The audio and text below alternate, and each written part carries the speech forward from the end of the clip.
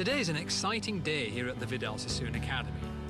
The founder of a charity organisation called Wigs for Kids is coming to teach us how to cut the hair of someone that wishes to donate it. He also has a finished wig for a local client, a little girl that's agreed to meet him here at the school to receive her wig and let us trim it for free. Hi, Stephen. Jeffrey Paul. How are you? Stephen Moody. Nice to meet you. Nice to meet you. Good to be here. Now this has got to be Tina and Paula. Nice to meet you. Hi, I'm Paula. Paula.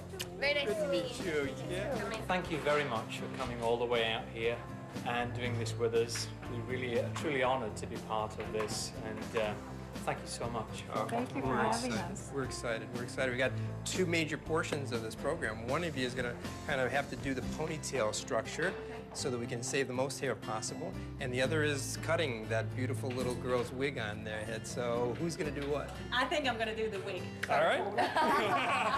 Jeffrey's amazing, absolutely amazing. I think it's very exciting to, to have him here and to get to know him. Great. We look forward to just turning this whole school on about Wigs for Kids. Yeah, for a good cause, for a real good cause. Yeah. People really want to learn from instructors like that.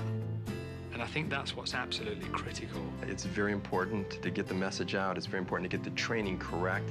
And one thing about Sassoons is that they do training well, and they educate at the highest level. So that excites me because we do something once, and it repeats itself well over and over again with the certification of Wigs for Kids.